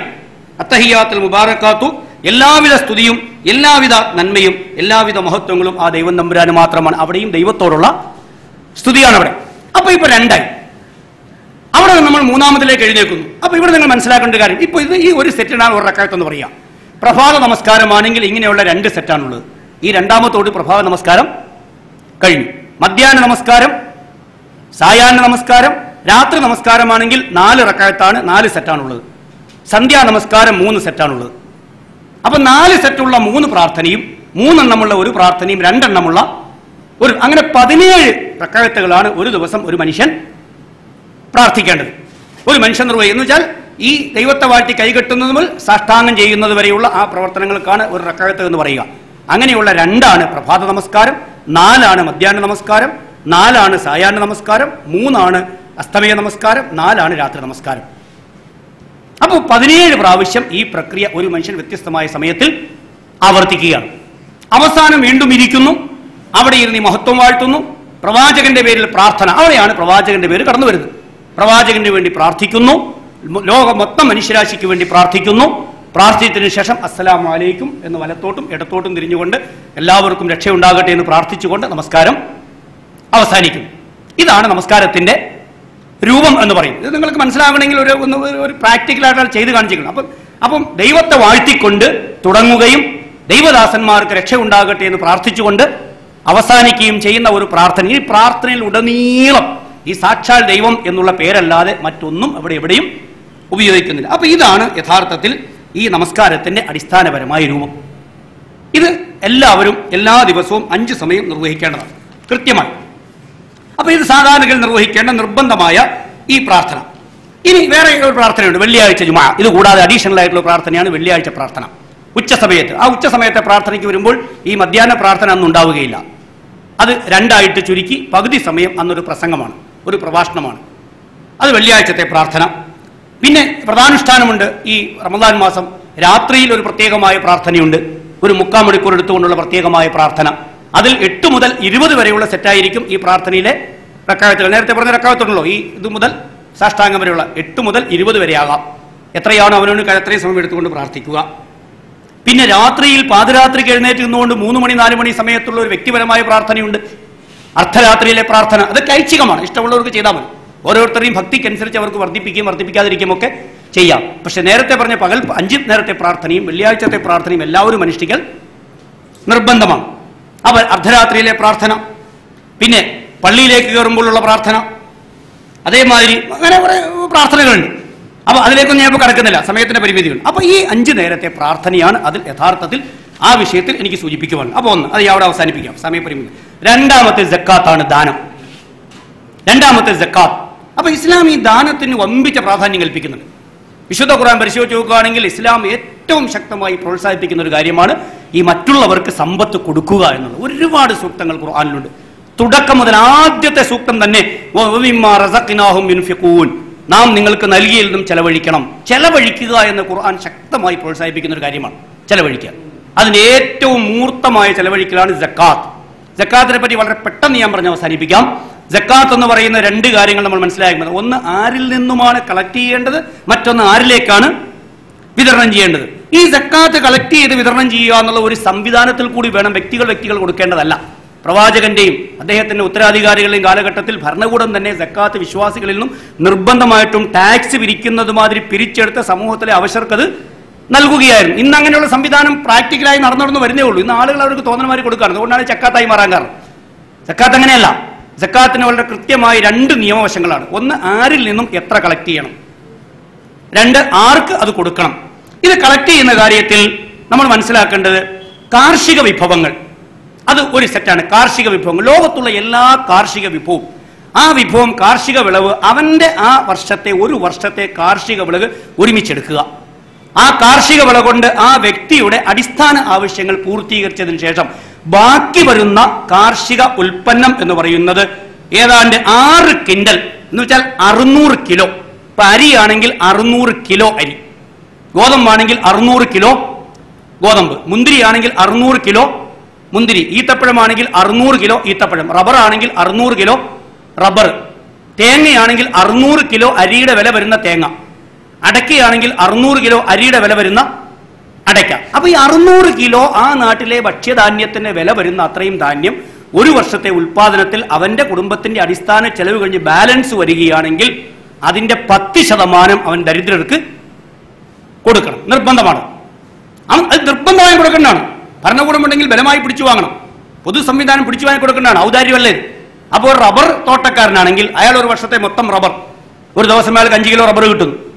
ഡെയിലി കിട്ടുകയാണെങ്കിൽ മാസം 150 കിലോ റബ്ബറായി. 12 മാസമാകുമ്പോൾ 150 കിലോ വെച്ചാണെങ്കിൽ അതനുസരിച്ച് നിങ്ങൾ കണക്കൂട്ടാ അറിയാം. 10,000-2000 കിലോ റബ്ബർ വന്നു. റബ്ബറിന് 100-150 രൂപ അല്ലെങ്കിൽ 75-80 രൂപ വില കൂട്ടുക.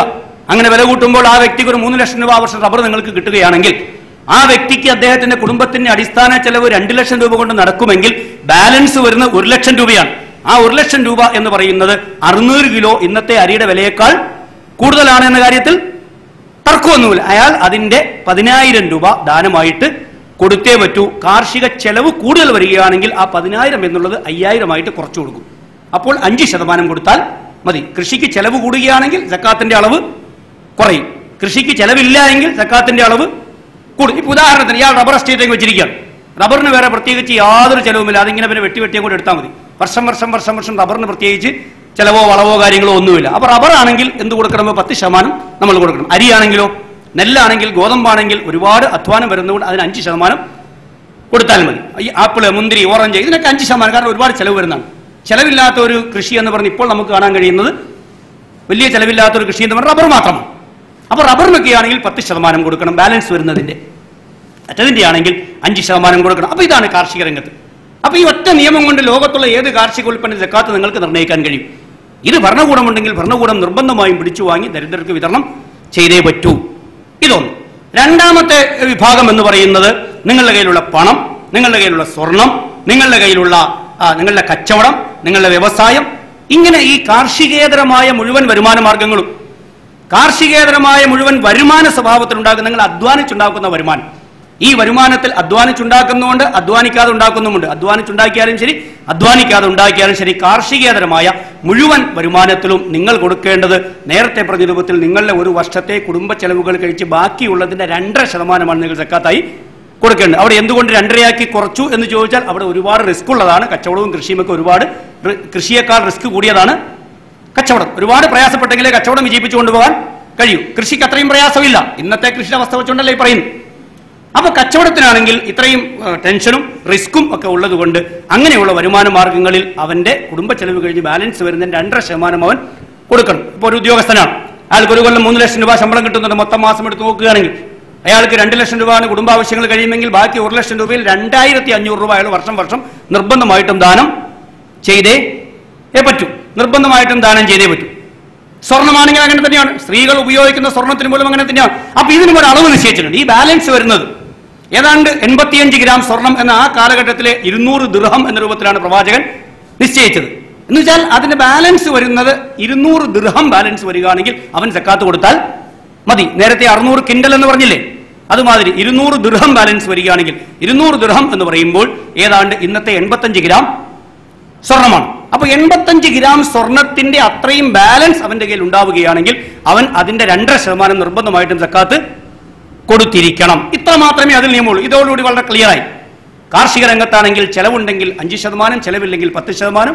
കാർഷികതരമായ വരുമാനമാണെങ്കിൽ അതിന്റെ ബാലൻസ് വരുന്നത് 85 ഗ്രാം സ്വർണത്തിന്റെ അളവിലേക്ക് എത്തുകയാണെങ്കിൽ അതിന്റെ 2.5% സക്കാത്ത് കൊടുക്കുക. ഇത് ലോകത്തുള്ള മുഴുവൻ വിശ്വാസികളും ആണ് പെണ്ണ് വ്യത്യാസമില്ലാതെ ചെയ്യേണ്ടതാണ്. സ്ത്രീകളാണെങ്കിൽ അവർ ധരിക്കുന്ന ആഭരണത്തിന് സക്കാത്ത് കൊടുക്കേണ്ടതില്ല. അതല്ലാത്ത രൂപത്തിൽ വീട്ടിൽ സൂക്ഷിച്ചിരിക്കുന്ന മുഴുവൻ ആഭരണത്തിനും 2.5% വെച്ച് വർഷം അവർ സക്കാത്ത് കൊടുക്കേണ്ടതാണ്. അപ്പൊ ഇതാണ് സക്കാത്തിന്റെ ഒരു വശം. ഇനി ഇത് കൊടുക്കേണ്ടത് ആർക്കാണ്? കൊടുക്കേണ്ട ആളുകൾ 8 വിഭാഗമാണ് ഖുർആനിൽ എണ്ണി പറയുന്നത്. ഒന്ന് ഫക്കീർ. ഫക്കീർ എന്ന് വെച്ചാൽ പരമദരിദ്രൻ, ഒന്നുമില്ല, പരമദരിദ്രനായ ആൾ, വിശദീകരിക്കേണ്ട കാര്യമില്ല. 2 മിസ്കീൻ. മിസ്കീൻ എന്ന് വെച്ചാൽ കുറച്ചൊക്കെ ഉണ്ട്, പക്ഷെ അവന്റെ ആവശ്യങ്ങൾ പൂർത്തീകരിക്കാൻ കഴിയുന്നില്ല. മൂന്നാമത്തത് ഈ സക്കാത്തിന്റെ ശേഖരണ വിതരണത്തിന് വേണ്ടി പണിയെടുക്കുന്ന ആളുകൾ. ഇത് വ്യവസ്ഥാപിതമായി ശേഖരിച്ചു കൊടുക്കണം എന്നാണ്. ഇങ്ങനെ ദാനം അങ്ങോട്ടും ഇങ്ങോട്ടും കൊടുത്താൽ മതിയാവുകയില്ല. അങ്ങനെ ശേഖരിച്ച് വിതരണം ചെയ്യുന്ന തൊഴിലാളികൾ. നാലാമത്തത് മുസ്ലിം സമൂഹവുമായി ഇടപഴകി ജീവിക്കുന്ന മുസ്ലിംകളല്ലാത്ത സഹോദരന്മാർ. പ്രത്യേകം എടുത്തു പറഞ്ഞു, മുസ്ലിം സമൂഹവുമായി ഇടപഴകി ജീവിക്കുന്ന മുസ്ലിംകളല്ലാത്ത സഹോദരന്മാർ. അവരിലെ ദരിദ്രരായ ആളുകൾക്ക് വേണ്ടി അതിന്റെ ഒരു വിഹിതം നീക്കിവെക്കേണ്ടതാണ്. 5, അടിമകൾ എവിടെയെങ്കിലും കുടുങ്ങിപ്പോയ മനുഷ്യന്മാരുടെ വിമോചനം ഉണ്ടെങ്കിൽ അത്. മനുഷ്യന്മാരെവിടെയെങ്കിലും കുടുങ്ങി ഗതികെട്ടി പെട്ടുപോയിട്ടുണ്ടെങ്കിൽ അവരുടെ വിമോചനത്തിന് വേണ്ടിയുള്ള വിനിയോഗത്തിന് വേണ്ടി. 6, കടത്തിൽ കുടുങ്ങിയ ആളുകൾക്ക് വേണ്ടി അവരെ രക്ഷപ്പെടുത്താൻ വേണ്ടി. 7, പൊതു ആവശ്യങ്ങൾക്ക് വേണ്ടി, ദൈവമാർഗത്തിൽ വെച്ചാൽ പൊതു ആവശ്യങ്ങൾക്ക് വേണ്ടി. 8, വഴിയാത്രയിൽ കുടുങ്ങിപ്പോയി പണം നഷ്ടപ്പെട്ടവർ. ഇങ്ങനെ 8 ഗ്രൂപ്പായി വിശുദ്ധ ഖുർആൻ എണ്ണി പറഞ്ഞുകൊണ്ട് ഈ 8 ആളുകളുടെ വിമോചനത്തിന് വേണ്ടി നേരത്തെ പറഞ്ഞ കാർഷികവും കാർഷികേതരവുമായ എല്ലാ വരുമാന മാർഗത്തിൽ നിന്നും 2.5 അല്ലെങ്കിൽ 5 അല്ലെങ്കിൽ 10% നിർബന്ധമായിട്ടും പിരിച്ചുകൊണ്ട് ഈ സമൂഹത്തിൽ വിതരണം ചെയ്യപ്പെടണം എന്നുള്ളതാണ് സക്കാത്തിന്റെ അടിസ്ഥാനപരമായ അതിന്റെ കാഴ്ചപ്പാട്. ഇനി മൂന്നാമത്തെ വ്രതമാണ്, വ്രതാനുഷ്ഠാനം. ഞാൻ നേരത്തെ പറഞ്ഞല്ലോ, പ്രാർത്ഥന, ദാനം, ഈ വ്രതാനുഷ്ഠാനം ഇങ്ങനെ തന്നെയാണ്. ദൈവത്തിന്റെ പേരിൽ മാത്രമേ ഇസ്ലാമിൽ വ്രതാനം, വേറെ ആരുടെ പേരിൽ ഇസ്ലാമിലെ വ്രതാനുഷ്ഠാനവും ഒരു മഹാന്മാരുടെ പേരിലും പുണ്യാത്മാക്കളുടെ പേരിലും ഒരു വ്രതാനുഷ്ഠാനമില്ല. ദാനവും അങ്ങനെ തന്നെയാണ്. ദൈവത്തിന്റെ പേരിലല്ല, ആരുടെ പേരിലും നേർച്ച ഇസ്ലാമിലില്ല. ഇസ്ലാമിൽ ദാനമായാലും നേർച്ചയായാലും ദൈവത്തിന്റെ പേരിലല്ലാതെ ഒരു മഹാന്റെ പേരിലോ ഒരു പുണ്യാളന്റെ പേരിലോ നബിയുടെ പേരിലോ ഒന്നും നേർച്ചയില്ല. ആരുടെ പേരിൽ നേർച്ചയില്ല. നേർച്ച എന്ന് പറഞ്ഞ ഏർപ്പാടേ ഇല്ല, അത് ദാനമാണ്. നേർച്ച എന്ന് വെച്ചാൽ ദാനമാണ്. ഒരാൾ നേർച്ച നേരുക എന്ന് വെച്ചാൽ ദാനം ചെയ്യാൻ. ഞാൻ ഒരു ദരിദ്രന് ഭക്ഷണം കൊടുത്തേക്കാം, ഇതാണ് ഇസ്ലാമിലെ നേർച്ച. ഞാൻ ഒരു വിധവയ്ക്ക് ഭക്ഷണം കൊടുത്തേക്കാം, ഒരു അനാഥയ്ക്ക് ഭക്ഷണം കൊടുത്തേക്കാം, ഇതാണ് നേർച്ച. അല്ല ഒരു പള്ളിക്ക് കൊടുത്തേക്കാം, ഒരു ദേവാലയത്തിന് കൊടുത്തേക്കാം എന്നുള്ളതല്ല. അഗതികൾക്കും അനാഥകൾക്കും കൊടുക്കുക എന്നുള്ളതാണ് ഇസ്ലാമിലെ നേർച്ച തന്നെ. വ്രതവും അങ്ങനെ തന്നെയാണ്. അപ്പോൾ വ്രതത്തെ സംബന്ധിച്ചിടത്തോളം പറയുകയാണെങ്കിൽ ഇസ്ലാമിലെ വ്രതത്തിനും ഇതേമാതിരി കൃത്യമായ യൂണിഫോം സ്വഭാവമുണ്ട്. 12 മാസമാണ് ചന്ദ്രമാസം. ഈ 12 മാസത്തിൽ ഇപ്പൊ ചന്ദ്രമാസത്തിന് പ്രശ്നമുണ്ട്. ചന്ദ്രമാസത്തിൽ എണ്ണം കുറവുള്ളത് കൊണ്ട് ഒരു വർഷം 350 ദിവസത്തോളമേ യഥാർത്ഥത്തിൽ ചന്ദ്രമാസത്തിൽ വരൂ. സൗരവർഷത്തിൽ 365 ദിവസം വരും. ഇതിനകത്ത് 14 ദിവസത്തിന്റെ കുറവുണ്ട്. റമദാൻ മാസമാണ്. ഈ വ്രതാനുഷ്ഠാനത്തിന് വേണ്ടി ലോകത്തുള്ള മുഴുവൻ മുസ്ലിം സഹോദരീ സഹോദരന്മാരും വ്രതാനുഷ്ഠാനം അനുഷ്ഠിച്ചേ പറ്റൂ. ഈ മാസം തെരഞ്ഞെടുക്കുവാൻ കാരണം വിശുദ്ധ ഖുർആൻ അവതരിപ്പിക്കപ്പെട്ട മാസം ഈ മാസമാണ്. ഖുർആൻ അവതരിപ്പിക്കപ്പെട്ട മാസം ഈ മാസമാണ്. മുഹമ്മദ് നബി പ്രവാചകനായി നിയോഗിക്കപ്പെട്ടതും ആ മാസമാണ്. ഈ പശ്ചാത്തലത്തിലാണ് ആ മാസത്തിൽ തന്നെ നിങ്ങൾ ലോകത്തുള്ള മുഴുവൻ വ്രതം അനുഷ്ഠിക്കണം. ഇതും യൂണിഫോം സ്വഭാവത്തിലാണ്, എല്ലാവരും ഒരേ മാതിരിയാണ്. അപ്പൊ വ്രതം എന്ന് പറയുമ്പോൾ എന്താണ് ഇതിനെപ്പറ്റി നമ്മൾ മനസ്സിലാക്കേണ്ട കാര്യം? 3 കാര്യങ്ങൾ പ്രഭാതം മുതൽ പ്രദോഷം വരെ നിർബന്ധമായിട്ടും വർജിക്കണം. രാവിലെ മുതൽ സൂര്യോദയം മുതൽ സൂര്യാസ്തമയം വരെ ഭക്ഷണം, പാനീയം, ലൈംഗികത. ഭക്ഷണം, പാനീയം, ലൈംഗികത പൂർണ്ണമായും വർജിക്കണം. മറ്റുള്ള എല്ലാ മതവിശ്വാസ പ്രവർത്തനവും തികച്ചും ഭിന്നമാണ്. പൂർണ്ണമായും വർജിക്കണം. ഇതിന്റെ അപ്പുറത്തേക്ക് വ്രതം നീട്ടിക്കൊണ്ടുപോകാനും പാടില്ല. ഒരു കാരണവശാലും സൂര്യാസ്തമയത്തിന് ശേഷം 1 മിനിറ്റ് പോലും വ്രതം നീട്ടിക്കൊണ്ടുപോകാൻ പാടില്ല. അപ്പൊ തന്നെ അവസാനിപ്പിക്കുകയും വേണം. കാരണം അത് മനുഷ്യന് പ്രയാസമുണ്ടാകാതെ ആത്മപീഡനത്തിലേക്ക് എത്താതിരിക്കാൻ വേണ്ടിയാണ്. ഇങ്ങനെ ഈ മാസം 29 അല്ലെങ്കിൽ 30 മാസപ്പിറവി കാണുന്നത് മുതൽ മാസപ്പിറവി കാണുന്നത് വരെ ഇങ്ങനെ 29 30 ദിവസം എല്ലാവരും അതിൽ ഇളവ് നൽകപ്പെട്ടത് സ്ത്രീകൾക്ക് നേരത്തെ പറഞ്ഞ സമയത്ത് അവർക്ക് വ്രതാനുഷ്ഠാന ഇളവ് നൽകപ്പെട്ടിട്ടുണ്ട്, രോഗികൾക്ക് ഇളവ് നൽകപ്പെട്ടിട്ടുണ്ട്, ഗർഭിണികൾക്ക് ഇളവുണ്ട്, മുല കൊടുക്കുന്ന സ്ത്രീകൾക്ക് ഇളവുണ്ട്, യാത്രക്കാർക്ക് ഇളവുണ്ട്, ഉപജീവനാർത്ഥം കഠിനാധ്വാനം ചെയ്യാൻ വിധിക്കപ്പെട്ട ആളുകൾക്ക് ഇളവുണ്ട്. അവർക്കൊക്കെ നോമ്പ് ഒഴിവാക്കിയിട്ട് പിന്നീട് സൗകര്യപ്രദമായ സമയത്ത് നോമ്പ് വീണ്ടും ആവർത്തിച്ച് വീട്ടിയാൽ മതി. എന്നാൽ ഗുരുതരമായ രോഗം ബാധിച്ചവരോ പടുവൃദ്ധരോ ആയ ആളുകളാണെങ്കിൽ അവർക്ക് നോമ്പ് അനുഷ്ഠിക്കേണ്ടതില്ല. ഒരു ദിവസത്തെ നോമ്പിന് ഒരു ദരിദ്രന് ഭക്ഷണം കൊടുക്കുക. അവിടെയും പ്രായശ്ചിത്തമായി പറയും ഒരു ദരിദ്രന് ഭക്ഷണം കൊടുക്കുക. ഇപ്പൊ ഒരു പടുവൃദ്ധനായ ആളാണ്. ഇപ്പൊ എന്റെ ഉമ്മക്ക് നോമ്പ് വെക്കാൻ കഴിയില്ല. ഞാൻ ചെയ്യുന്നത് ഉമ്മയുടെ നോമ്പിന് വേണ്ടി ഒരു ദിവസം 35-40 രൂപ വെച്ച് 1200 രൂപ പെരുന്നാളാവുമ്പോൾ ദാനം ചെയ്യും. എന്റെ ഉമ്മയ്ക്ക് നോമ്പ് വെക്കാൻ കഴിയില്ല, ആരോഗ്യപരമായ പ്രയാസമാണ്. അപ്പൊ ഒരു വ്യക്തിക്ക് നോമ്പ് വെക്കാൻ കഴിയാതെ രോഗം ബാധിച്ചാൽ അതിന്റെ ഗുണവും ആർക്ക് കിട്ടുന്നു? സമൂഹത്തിന് കിട്ടുകയാണ്. അപ്പൊ 1000-1200 രൂപ അങ്ങനെ അത്തരം ആളുകൾ സമൂഹത്തിലേക്ക് ദാനമായി കൊടുക്കണം. അപ്പോഴേ അവിടെയെങ്കിലും പള്ളിയിൽ കൊണ്ടുപോയി നേർച്ചയിട്ടൊന്നുമില്ല. അവിടെ പോയി വേറെ തീർത്ഥാടനം പോയിട്ടൊന്നും അതിന് പരിഹാരം ചെയ്യാൻ കഴിയില്ല. പോക്കറ്റിലെ പണം എടുത്ത് സമൂഹത്തിന് കൊടുക്കണം. ഒന്നുകിൽ ദൈവത്തോട് കടമ വീട്ടുക. ദൈവത്തോട് കടമ വീട്ടാൻ നിങ്ങൾക്ക് കഴിഞ്ഞില്ലെങ്കിൽ ആ കടമ ദൈവത്തിന്റെ ദാസന്മാരോട് വീട്ടിൽ നിങ്ങൾ പരിഹരിക്കുക എന്നതാണ്. അപ്പൊ അങ്ങനെയാണ്. അപ്പൊ പ്രഭാതം മുതൽ പ്രദോഷം വരെ ഭക്ഷണം, പാനീയം, ലൈംഗികത അത് ഉപേക്ഷിക്കുക. ഈ 3 ഉപേക്ഷിച്ചുകൊണ്ട് സൂര്യോദയത്തിന് മുമ്പ് നമുക്ക് ഭക്ഷണം കഴിക്കാം. അതിനാണ് ഇടയത്താഴം എന്ന് പറയുക. ഈ റമദാൻ മാസം വരിക നിങ്ങൾക്ക് എല്ലാ വീടുകളിലും രാവിലെ 3 മണി 4 മണി സമയത്ത് ലേറ്റ് കാണാം. എഴുന്നേറ്റ് ലഘുവായ എന്തെങ്കിലും ഭക്ഷണം കഴിക്കുന്നത് കഠിനമായ പ്രയാസം ഉണ്ടാകാതിരിക്കാൻ വേണ്ടിയാണ്.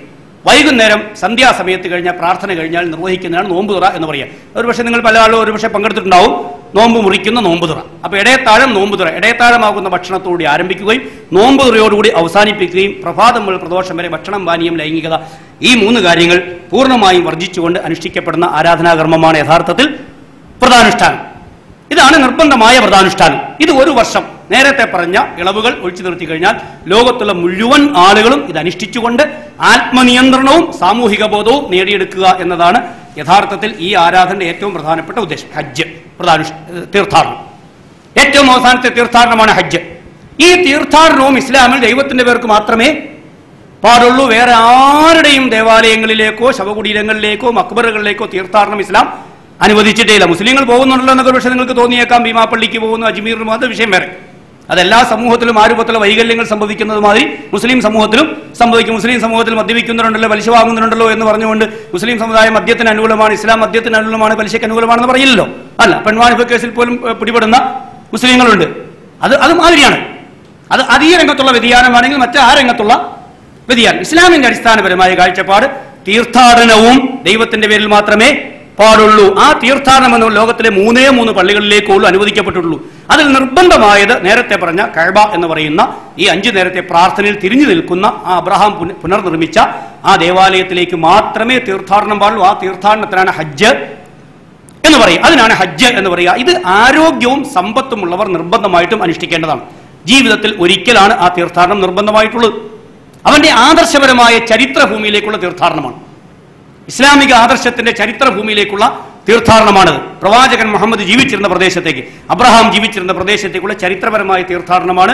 അവിടെ ഒരു നേർച്ച പോലുമില്ല. ലോകത്തൊരു നേർച്ചയില്ലാത്തൊരു പള്ളി ഉണ്ടെങ്കിൽ അവിടെ ഒരു നേർച്ചയുമില്ല, ഒരു ഭണ്ഡാരക്കുറ്റിയില്ല. ആരും അവിടെ നേർച്ചയിടേണ്ട കാര്യമില്ല. ഈ ഹജ്ജിന് പോകുന്ന ആളിലൊക്കെ 10 രൂപ വെച്ച് നേർച്ചയിട്ടാൽ എന്തായിരിക്കും കിട്ടുക? പക്ഷെ അവിടെ നേർച്ചയില്ല, ഭണ്ഡാരക്കുറ്റിയില്ല, ഒന്നുമില്ല. ഒരു നേർച്ചയും അവിടെ വിടാൻ പാടില്ല. അവിടെ സ്വദേശിയും വിദേശിയും തുല്യമാണ്. അവിടെ പോവുക, അവിടെ ചില അനുഷ്ഠാന കർമ്മങ്ങളുണ്ട്. അപ്പൊ ഈ ദുൽഹജ്ജ് മാസത്തിലാണ് 12ാമത്തെ മാസം, ലാസ്റ്റ് മാസമാണ് 12. ഇപ്പോൾ ഈ മാസം ദുൽഹജ്ജാണ്. ഈ സമയത്ത് ലോകത്തിന്റെ നാനാഭാഗത്ത് ആളുകൾ ഹജ്ജിന് പോകാൻ ആ ഒരേ സമയത്തന്നെ ഹജ്ജ് നടക്കണം. സമയം മാറാൻ പറ്റില്ല, ഒരിക്കലും സമയം മാറാൻ പറ്റില്ല. ആ ഒരേ രൂപത്തിൽ തന്നെ രൂപം മാറ്റാൻ പറ്റില്ല. ഏതുപോലെ വ്രതാനുഷ്ഠാനം ലോകം മുഴുവൻ ഒരേ മാസത്തിൽ നടക്കണം. പ്രാർത്ഥന ലോകം മുഴുവൻ ഒരേ സ്വഭാവത്തിൽ ഒരേ സമയത്ത് നടക്കണം.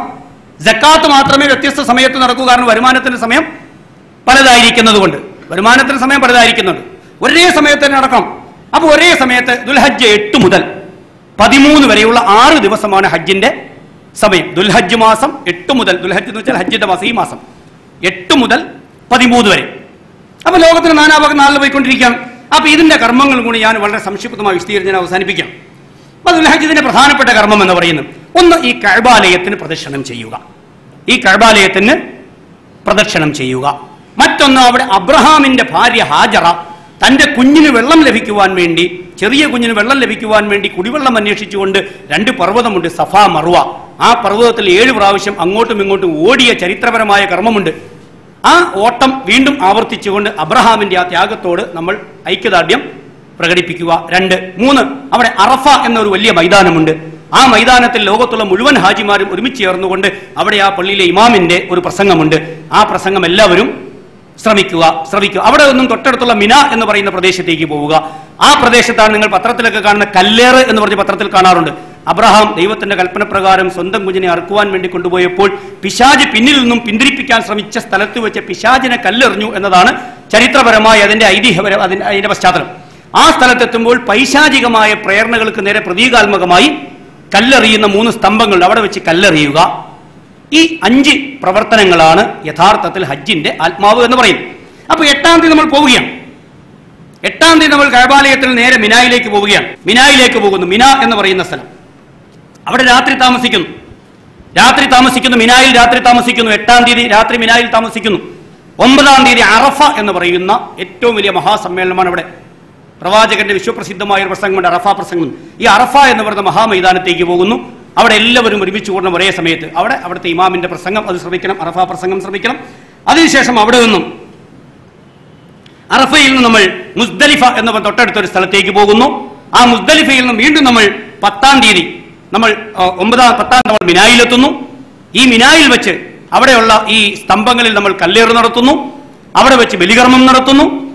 മൃഗബലിയുണ്ട്. ഇവിടെ മൃഗബലി അവിടെ വെച്ച് മൃഗബലി നടത്തുന്നു. മൃഗബലി നടത്തിയതിനു ശേഷം 10-ാം തീയതി വീണ്ടും നമ്മൾ നേരത്തെ പറഞ്ഞ കഅബയിലേക്ക് തിരിച്ചു വന്ന് കഅബാലയത്തിന് നമ്മൾ പ്രദക്ഷിണം ചെയ്യുന്നു. സഫ മറുവായുടെ ഇടയിൽ നമ്മൾ ഓടുന്നു. അതിനുശേഷം വീണ്ടും മിനായിലേക്ക് പോകുന്നു. 2 ദിവസം അവിടെ താമസിക്കുന്നു. വീണ്ടും 2 ദിവസവും ഈ 3 സ്തംഭങ്ങളിലും 7 പ്രാവശ്യം വെച്ച് 21 പ്രാവശ്യം പിശാചിനെ പ്രതീകാത്മകമായി എറിയുന്നു. അതിനുശേഷം അവന്റെ മുടി മുറിച്ചുകൊണ്ട് ഹജ്ജിന്റെ കർമ്മങ്ങളിൽ നിന്ന് മുക്തമാകുന്നതോടെ ഈ 6 ദിവസത്തെ ഈ 5 കർമ്മങ്ങൾ കൊണ്ട് ഹജ്ജിന്റെ പ്രവർത്തനങ്ങൾ പൂർണ്ണമാകും. അപ്പൊ ഇത് മുഴുവൻ അബ്രഹാമിന്റെ ചരിത്രവും മുഹമ്മദ് നബിയുടെ ചരിത്രവുമായി ബന്ധപ്പെട്ടുകൊണ്ടുള്ള ചരിത്ര പശ്ചാത്തലം, നമ്മുടെ ആദർശ പശ്ചാത്തലം ഒരു വിശ്വാസിയെ ഓർമ്മിപ്പിക്കുവാൻ വേണ്ടിയാണ് ഈ കർമ്മം ആ രൂപത്തിൽ ക്രമീകരിച്ചിരിക്കുന്നത്. അവിടെയും മുഴുവൻ കർമ്മങ്ങളും ദൈവത്തിന്റെ പേരിലാണ്, വേറെ ആരുടെയും പേരിൽ യാതൊരു കർമ്മവുമില്ല. അപ്പൊ ഈ തീർത്ഥാടനം കഴിഞ്ഞ് മനുഷ്യൻ മടങ്ങിപ്പോരുന്നു. ഈ 6 ദിവസത്തെ പ്രവൃത്തിയാണ് യഥാർത്ഥത്തിൽ ഈ ഹജ്ജ് എന്ന് പറയുന്നത്. അപ്പൊ ഇങ്ങനെ 4 അടിസ്ഥാനപരമായ അനുഷ്ഠാന കർമ്മങ്ങൾ. നിങ്ങൾ ഒരുപക്ഷെ സാധാരണഗതിയിൽ പറയുമ്പോൾ ഇസ്ലാമിലെ വിശ്വാസ കാര്യങ്ങൾ 6ഉം അനുഷ്ഠാന കർമ്മങ്ങൾ 5ഉം എന്ന് കേട്ടിട്ടുണ്ടാവും. ഒരുപക്ഷെ പറയാം. ഈ 5ാമത്തെ എന്ന് പറയുന്നത് സത്യപ്രതിജ്ഞയാണ്. അഷ്ഹദു അല്ലാ ഇലാഹ ഇല്ലല്ലാഹ് വ അഷ്ഹദു അന്ന മുഹമ്മദ് റസൂലുള്ളാഹ്. അതൊരു അനുഷ്ഠാന കർമ്മമല്ല, അത് പ്രതിജ്ഞാവാചകമാണ്. അനുഷ്ഠാന കർമ്മമായി ഇസ്ലാം പരിചയപ്പെടുത്തുന്നത് ഈ 4 കാര്യങ്ങളാണ്: പ്രാർത്ഥന, ദാനം, വ്രതം, തീർത്ഥാടനം. ഈ 4ഉം ദൈവത്തിന്റെ പേരിൽ മാത്രമായിരിക്കണം. ഇതിന്റെ ഒരു സംക്ഷിപ്തമായ ഒരു വിവരണമാണ് ഞാൻ നിങ്ങൾക്ക് നൽകിയത്. ഞാൻ എൻ്റെ വാക്കുകൾ അവസാനിപ്പിക്കുകയാണ്. ഏതാണ്ടൊക്കെ നിങ്ങൾക്ക് മനസ്സിലായിട്ടുണ്ടാകുമെന്ന് സങ്കല്പിക്കുന്നു. കാരണം ഇത് ഒരു പ്രാക്ടിക്കൽ സ്വഭാവത്തിൽ മനസ്സിലാക്കേണ്ട ഒരു കാര്യം താത്വിക സ്വഭാവത്തിൽ പറയുമ്പോൾ അതിൻ്റെതായ ചെറിയ ഒരു പരിമിതി അതിനുണ്ടാവും. എങ്കിലും ഏതാണ്ടൊക്കെ നിങ്ങൾക്ക് അതിൻ്റെ ഒരു ഔട്ട്ലൈൻ കിട്ടിയിട്ടുണ്ടാകുമെന്ന പ്രതീക്ഷയെ അവസാനിപ്പിക്കുകയാണ്. നിങ്ങൾക്ക് നന്ദി. ദൈവം നമ്മെ അനുഗ്രഹിക്കുമാറാകട്ടെ.